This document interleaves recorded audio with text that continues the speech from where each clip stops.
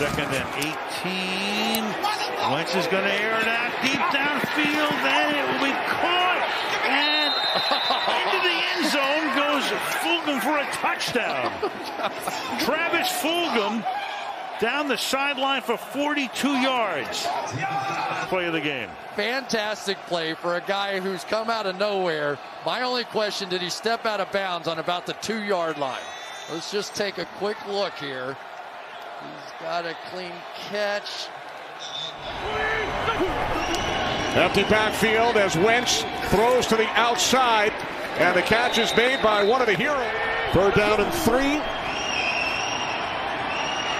Wentz escapes, stays on his feet, throws, and it is Fulgham who makes the catch, and there is a flag. Split backs, 1st and 10 from the Steelers' 31.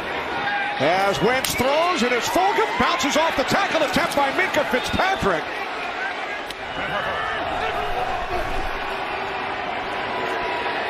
Wentz fires downfield, Fulgham wide. They look good. 3rd down and 12. As Wentz fires, and the catch is made, it is Fulgham. You already see them revved up. You know, TJ Watt in the 3-point stance. Bud Dupree ready to go on a D-line stunt. And now Wentz throws, and again, it is Fulgham. What a catch! He goes over 100 yards for the day, and he picks up 18 and an Eagles first down. As time winds down here in the 3rd quarter. From the 40, off the play fake, it's Fulgham again to the Steelers' 40. Get down at 10. Wentz throws, Fulgham, the catch. The bread and butter has been RPO action. Carson Wentz using his legs. You saw Watt on the sidelines. Wentz There's throws. Fulgham. Touchdown, Travis Fulgham.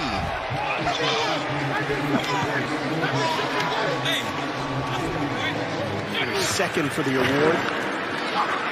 Wentz puts some mustard on it, and Clemens stays in there. 2nd and 10. Wentz lined up at those comparisons coming out of college. Wentz off his back foot, floats it to the end zone. Caught, touchdown, Fulgham.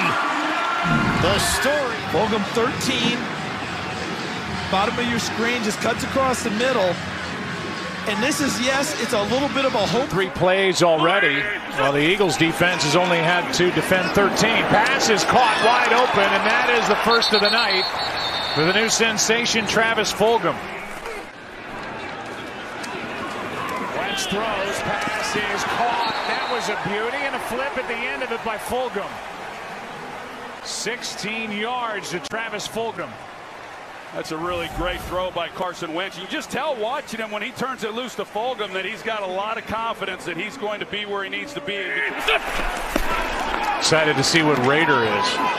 To the sideline, Fulgham, Raider is a big play.